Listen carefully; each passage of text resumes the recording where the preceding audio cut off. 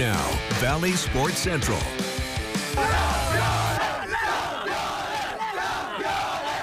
The Hidalgo boys soccer team jumping for joy. The Pirates, state champs for the second time in school history. The Pirates had some nail-biters en route to the Final Four.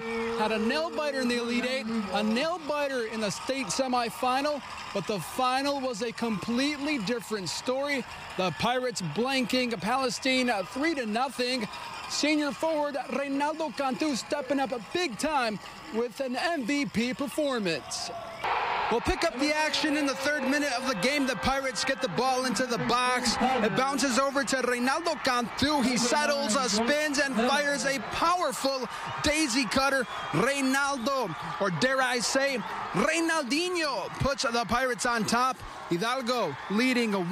For the Pirates! A couple minutes later, Cantu taking a free kick. He hammers a left-footed blast to the near post. It flies past the goalie. The Pirates up 2-0. Later in the half, a nice ball movement from the Pirates. They lay it off to Joaquin Rosales.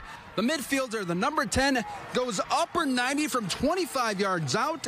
Hidalgo up 3-0 at the half. The Pirates anxiously awaiting the clock to finally hit zeros. Just like in 2009, the Hidalgo Pirates are your 4A state champions. It's surreal. I mean, all the glory goes to the boys, all the hard work they've done, back in the community, and again, this is for the Valley. This is for home. This is for everyone. It feels very good. It feels special, and that's something that you can never feel. Like, it's weird. It feels good to be a champion. How about Reynaldo Cantu battling back from a long-term injury to lead the Pirates all the way to the mountaintop?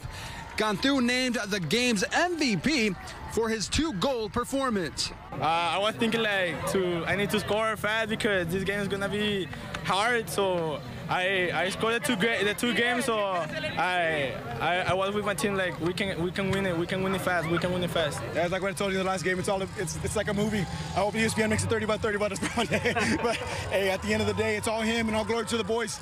And it's their victory. Winning a state title, an accomplishment the Pirates will never forget.